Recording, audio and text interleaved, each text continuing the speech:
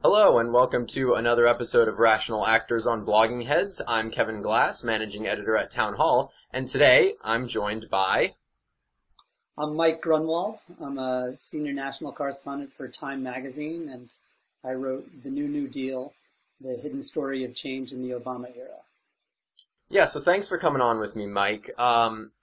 What I wanted to discuss today is there was a New York Times article out earlier in the week that had a bunch of quotes from Democrats on the Hill, both named and anonymous, about President Obama's kind of subpar reputation as someone who leads legislation on Capitol Hill.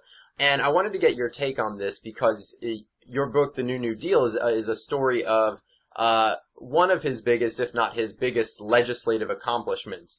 So I know this story has popped up a couple times, and I find it interesting. I know a lot of other people find it tiresome, and I wanted to kind of get your perspective on the Obama administration's ability to negotiate through the kind of corridors of power on Capitol Hill, and whether these Democrats' complaints are substantive, or even if they are, do they matter that much? Well, it's a great topic. It's certainly one that it's kind of close to my heart. I should start. So there's this kind of meme out there that Obama is aloof. He doesn't really like politics. He doesn't like Congress. He doesn't like talking to these kind of, grasping, glad-handing guys, who spend all their lives trying to get elected. And it's basically right. Right? I can't really defend him and pretend that he actually, the White House is putting out these numbers like, oh no, we've made a lot of outreach to Congress, and we've made this many calls and this many contacts, but it's basically bogus, right? I mean, I don't know if you disagree, but my sense is that he hates playing the game. I think as a politician, you could call that a character flaw. It's not one that I kind of relate to it because, I don't really think very highly of Congress either, and I can see why it would be annoying to deal with those guys. But I think it's a fair criticism that he doesn't like doing it and that he avoids doing it. The question, I think, is whether it really matters, and that's where I would say the evidence is overwhelming that it doesn't matter much. Yeah, I would agree. I think that Obama does kind of disdain the politicking, I have to have a face-to-face meeting with this person and kind of subjugate myself to them to ask them for their votes or whatever. I think that he doesn't like that, and his record is pretty clear on that. I think that we'll get to the if it matters question in a moment. But I think that something that Claire McCaskill actually said to the New York Times in this article, which is that he has a disdain for Congress that is shared by most people in America. And that's absolutely true. Congress has a dismal approval rating. And this kind of petty bickering that we see on the Hill is one of those big reasons why. And I wrote about this kind of a pseudo-response to that New York Times article, that, look, politicians themselves, they're kind of I don't know if it's by the nature of the job, but it's definitely by the nature of how our modern political system is set up. They're petty people. This is an overgeneralization, and there are good politicians out there who I like on a personal level, but they're petty people, they're egotistical people, they're driven and power hungry and all of that, and they're relentless kind of ladder climbers, and that's almost what you have to be to get to the level of a nationally important congressman or a senator or something like that. You have, kind of by and large, they have these character traits. So when let's say a sitting senator might perceive some kind of slight from the Obama administration, who, are the center of power in Washington, they might take it to the media and say, oh, he hurt my feelings, I don't like that. And whether it matters, I'm not sure, but it certainly seems to be the case. And like you said, we've seen this meme, this narrative throughout the Obama administration that he's aloof, he finds, this petty politics of politicking beneath him. He likes to keep his hands clean. He considers himself to be above the fray of these, like I said, petty and egotistical people over on Capitol Hill. So I do think it's certainly, President Obama had this promise to come to change Washington, right? I'm not sure that he's changed Washington, but he certainly acts like he doesn't want to get involved in the pettiness that we associate with Capitol Hill. And what I think, I'm not sure that makes it better or worse, on Capitol Hill. It's certainly true that the characteristics of the people on the Hill haven't changed. That's right. And remember, he was in, he served his short stint on Capitol Hill. I quoted Joe Biden in my book. He told me that the presidents once said to him, "Look, you were a senator. I was never a senator." Obama hated being in the Senate. Listen to all these gas bags make these speeches for the cameras, including gas bags like Joe Biden, right? There's this sort of famous moment where he passed a note to one of his aides while Biden was making one of his, pontifications that said, "Shoot me now." He just didn't like doing it. He thought it was silly. He didn't like the people. And now it's true. I saw in that Times article, they said he's played, like 100 rounds of golf, and he's only invited one senator to play with him. Right. This was supposed to be very damning. But I have to admit, I find it kind of a winning trait that he doesn't like hanging out with these people, and he doesn't really pretend, and he's not wasting his time threatening them or sucking up to them. He sees his job as to kind of get stuff done, and when he says, what, should I go have a drink with Mitch McConnell? What's that going to do? I think that's basically correct. Right. And actually, Ezra Klein at Vox had a piece yesterday or 2 days ago, kind of saying that, yeah, it doesn't matter, and that in discussions that he's had, nobody would say that, a couple more meetings with President Obama or a golf trip or something like that would change their votes on anything. And that's Right. probably largely true. It's not the case that probably nothing that President Obama could have tried to do would have passed the gun background checks legislation that he was pushing last year. The Republicans were incredibly unified on that, and that's one of their kind of core principles that they're not going to compromise on. But That's right. And on the other hand, I would say that no legislator is going to admit to anyone that a round of golf is going to change their vote on something. But it might be the case that it would. They're not going to admit that because, again, that would make them come off as petty and egotistical, and a cup of coffee at Caribou Coffee across the street from the White House, would it cause them to compromise a core principle? So I kind of looked at it, and there are a couple, maybe relatively small bore issues, but issues out there where it seems like President Obama's inability to curry favor with the Democratic caucus might have gotten a couple things done. And I raised the issue of there was some trade legislation earlier this year that, Republicans were all on board with. The White House was pushing, a lot of Democratic leadership in both the House and Senate was pushing it, but a smaller, very vocal group of Democrats was pretty heavily against it. Now, I'm not sure, again, that some coffee or some golf would have changed anyone's vote on trade legislation because, again, that's a pretty closely held value of a lot of Democrats on Capitol Hill. But it does seem like there are places where a better working relationship that the White House could have on Capitol Hill with some of those legislators might have made a difference.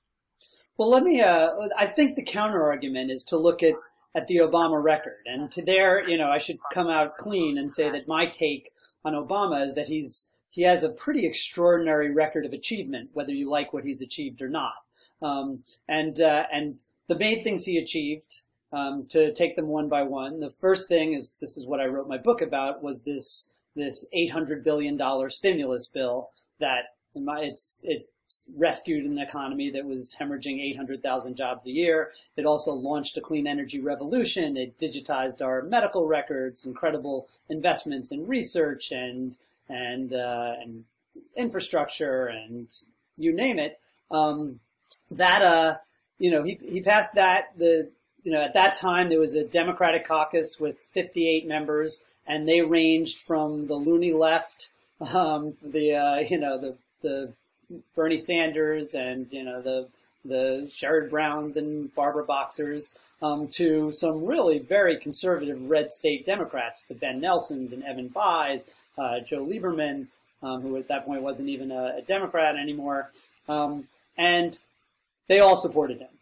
Move on to Obamacare, right? This is the dream of the Democratic Party since the Roosevelt era, even more controversial. And once again, they at least got 3 Republicans to support the stimulus. 0 Republicans supported Obamacare. And once again, this time there were now 60 Democrats, including one former Republican, Arlen Specter, and he got all 60 of them, which was really a kind of remarkable thing. Move on to financial reform. And there was this was the only time he lost a Democrat on a major vote.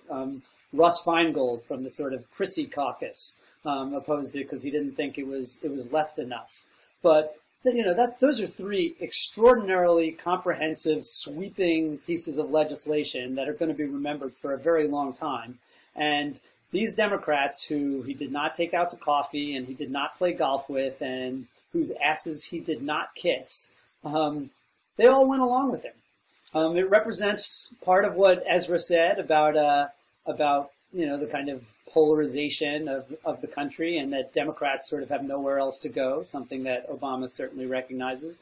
But also, I would say, recognizes that his agenda that he ran on in 2008 and was very popular at the time of, reforming healthcare and reforming the way we use energy in this country, and sort of reducing taxes for the middle class and raising them on the rich.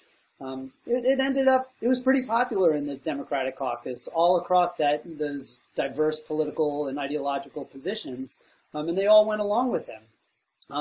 And so it's hard to see, on the Republican side, I wrote about in the book how even in December and January before Obama took office, there was really this kind of relentless strategy of obstructionism that was not going to, react too well to a little bit of ass-kissing either. It's hard to see, really, in the legislative arena, to the extent he's been able to get things done, it's hard to see, what he failed to do where that a little bit more tenderness could have made a big difference. Right. I wholeheartedly agree that he passed, monumental legislation, and largely the legislation that he promised he would get passed, which is unlike a lot of politicians. He ran on a platform and passed, like you said, legislation that's going to be remembered for a very, very long time. He got the big things done, and in light of that, it's hard to fault his the accused inability to get some of the little things done. I wanted to ask you, so those things were all accomplished I'm pretty sure here, in the first That's right. year or so of his presidency, right? First year 2 years. plus First couple 2 months. years, yeah. A criticism that I think that I've seen is that the Obama White House had a tougher time transitioning from a supermajority era on Capitol Hill into an era of, you might call it Republican obstructionism, and then post 2010, Republicans actually being in control in the House. So, do you see any merit to the criticism that the White House has had a tougher time we might get into this, but there is powerful Republican opposition to the Obama agenda. Do you think there is any way that the Obama administration could have better negotiated through the era in which Republicans have a little more power on the Hill? One of the quotes that I thought was important from that New York Times article was Joe Manchin talked about introspection being a good way for the Obama administration to maybe critique their own performance here. Do you think that at any level, the Obama administration's kind of post-Republican ascendancy on the Hill strategy has been suboptimal. Well, I mean, this is one of those things where, I mean, you can look at what he's done and say, like, he's done it. Now we're getting into the sort of world of counterfactual.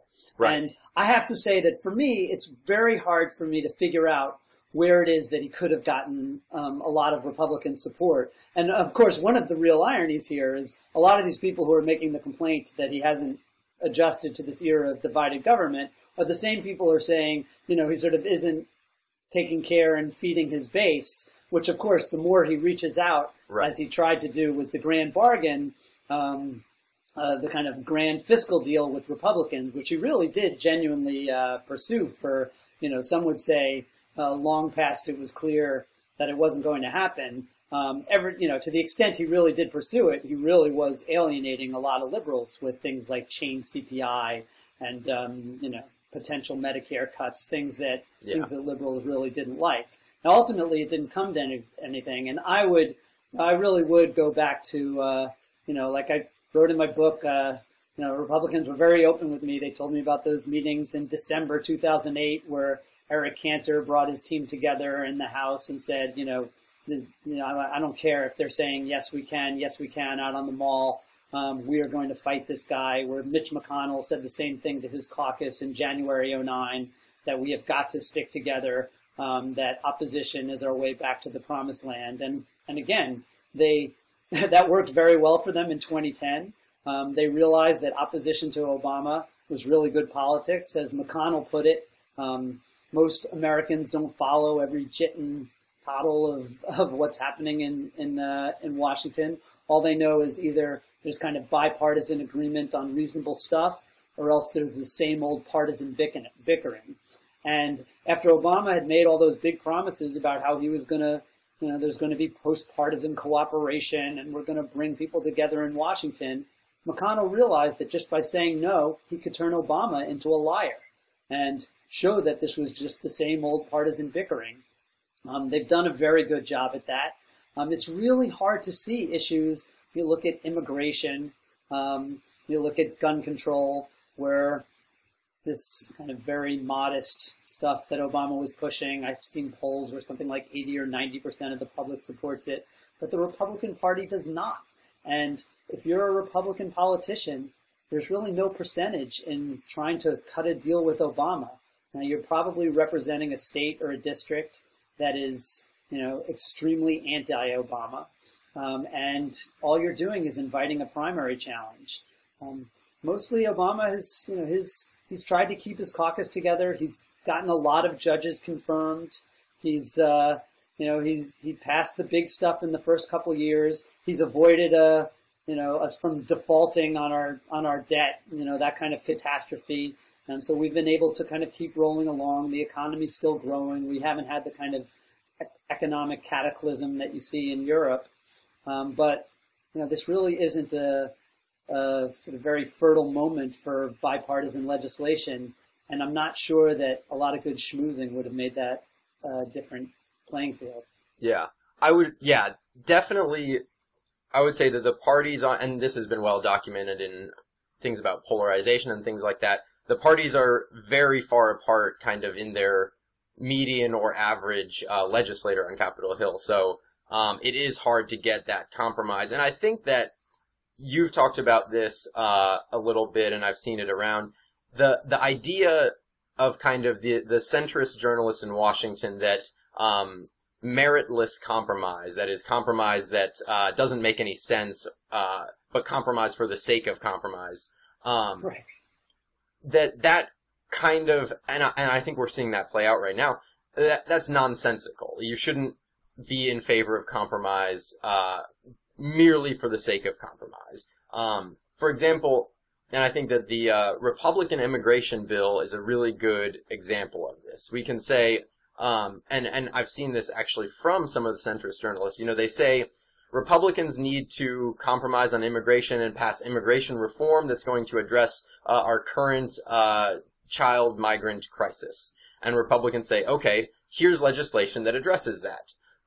And then the compromise worshippers will say, that's not what you're supposed to do. That's the wrong legislation to address this. Even if the legislation is just legislation is, might result in a lot of deportations of, these newly arrived immigrants. And a lot of people don't want that. But it would, quote unquote, solve the problem.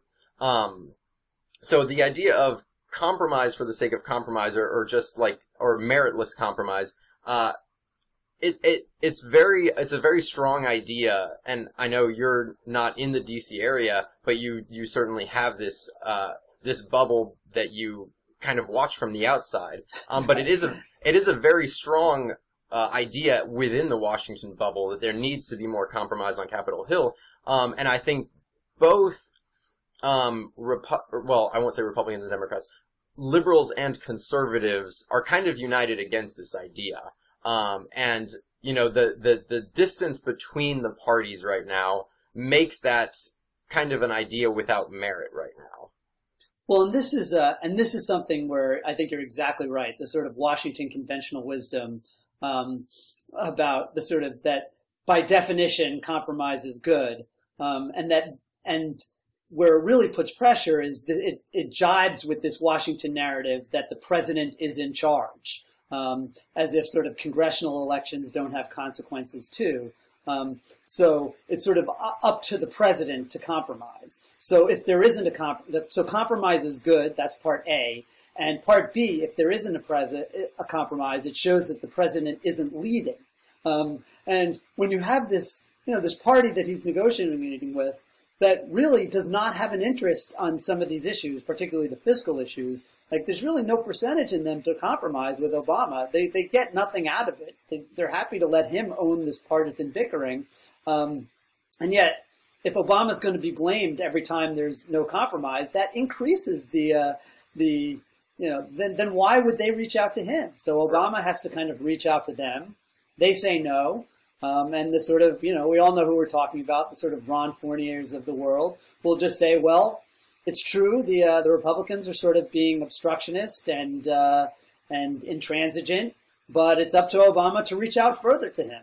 Yeah. And that creates this sort of this kind of vicious cycle where the incentives are for Republicans to try to get Obama to negotiate against himself. It's not a very fruitful way to look at people have called it kind of Green Lanternism. But when we come back to our topic, it just creates this very bad set of incentives that sort of chit chat is not going to change. These are all elected politicians. I think a president of either party has an interest in trying to sort of bring everybody together and hold the bill signing with both parties and in the Rose Garden, because no matter what the bill is, that's going to make the president look good. But any opposition is going to have there's going to be a high bar to make it worth their while to do that. Yeah. You've been covering politics for longer than I have, but I've seen the Lyndon Johnson mythology. That makes me sad. Is kind of very strong in Washington, and I think we're getting to the point of almost a mythology around Bill Clinton as well, because his strategy of triangulation was he would say the liberal Democrats in Congress are on this side, the Republicans in Congress are on this side, and I'm in the middle, and that seems to be something that some of the centrist Washington journalists want President Obama to do as well. That they want him to just say, I'm not on this side, I'm not on this side, I'm above it all. Not above it all, because that's the initial problem with our topic here. But that he's in the middle between them, that he's the broker between, we could say, the liberals and the conservatives in Congress. But, it's a completely different era now. The parties were very different. Their median voter, or their median legislator was much closer. It might not make a whole lot of sense, both ideologically and pragmatically, to try and position, if you're the president, yourself in between the two parties.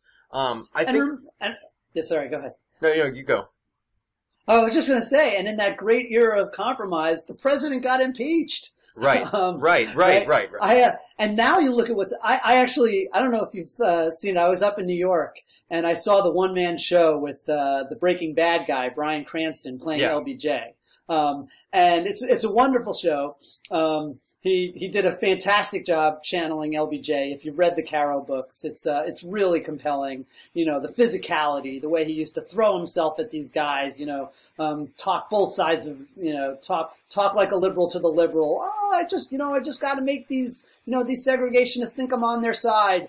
Tell the segregationists, you know, I'm one of you. I just got to make the liberals think, you know, I just got to carry them along. All kinds of things that would be outraged today. And you look at the politicians who have done even the slightest bit of hardball politics. What's happening to them? You know, Andrew Cuomo, Rick Perry, Scott Walker. They're all under investigation, right? For playing politics. yeah, These days, a president, a governor, less so a government, but particularly a president, they have very little to offer these guys, and they have very little to threaten them with. You know, I suppose Obama could have used, you know, nice meetings at the White House as sort of a, you know, kind of perk. But honestly, I don't think it really plays with these guys when there's, you know, there's so much money. They spend so much time. They don't hang out in Washington like they used to. They're flying home to their districts every second they can. When they're not hanging out in the cloakroom. They're on the phone dialing for dollars.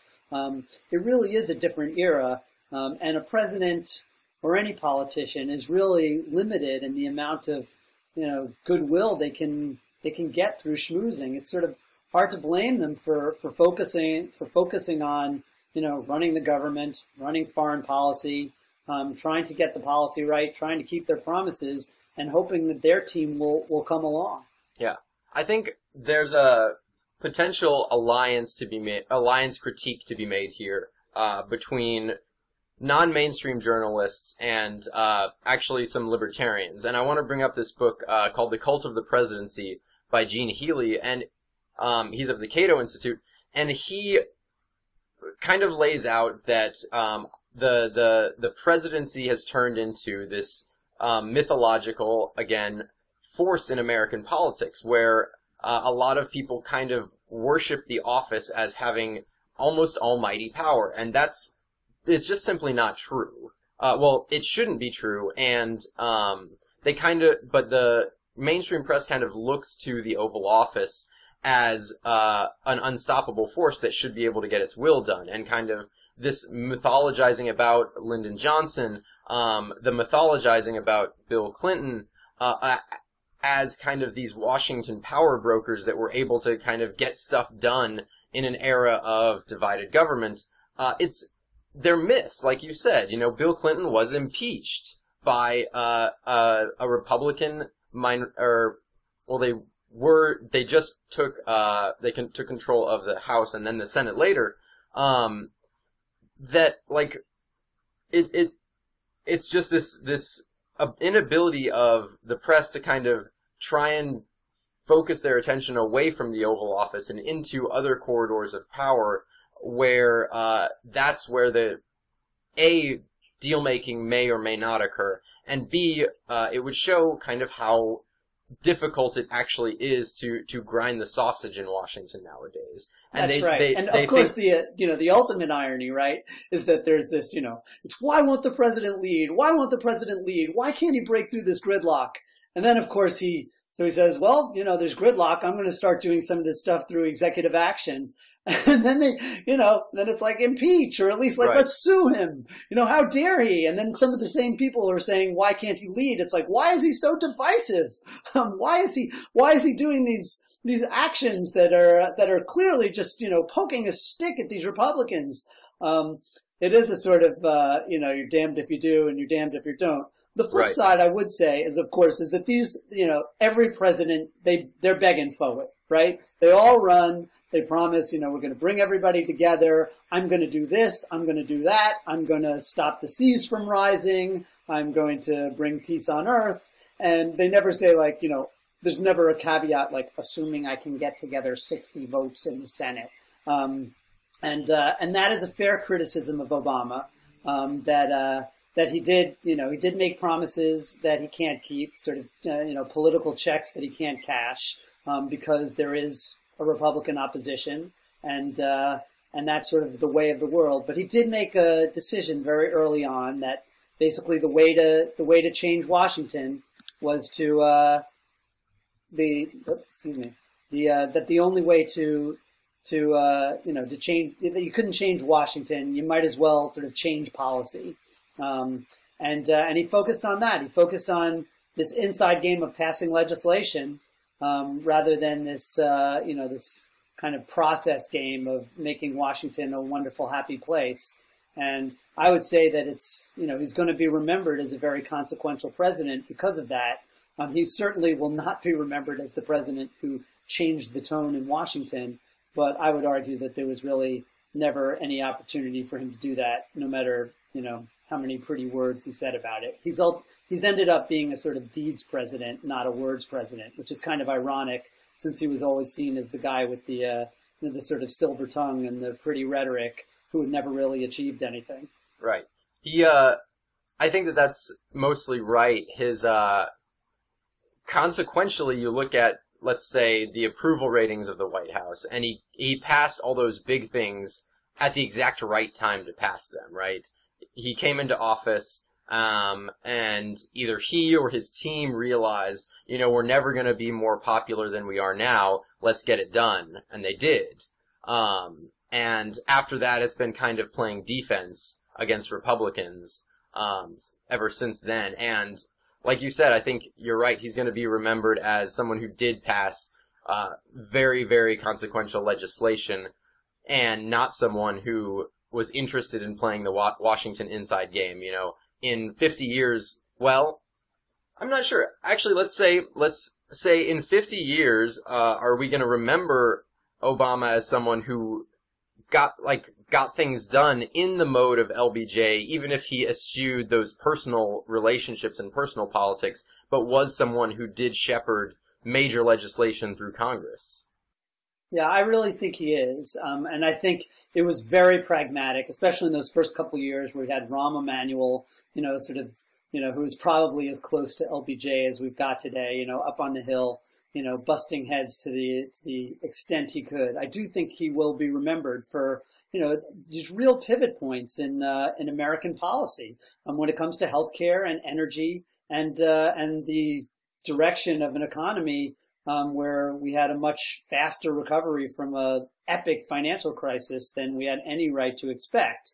And what I think will also be interesting is the way the Republican opposition is remembered. There's a kind of poignant moment in my book where I'm talking to, I think it was one of McConnell's top aides, and he was talking about the kind of brilliant political strategy they had, where there was so much pressure on them to compromise, and it took some real cojones for them to say no. We are just going to say no. We are not going to try to make this stimulus bill, more to our liking. We are not going to try to push healthcare reforms that will be stuff that we're a little bit more comfortable with. We're not going to cut a deal to improve medical malpractice reform, which is something that Obama was completely willing to do. We're not going to put in more of the kind of tax cuts that we like, which is something that Rahm actually put in to try to lure their votes and then took out of the stimulus when it was clear they weren't getting them.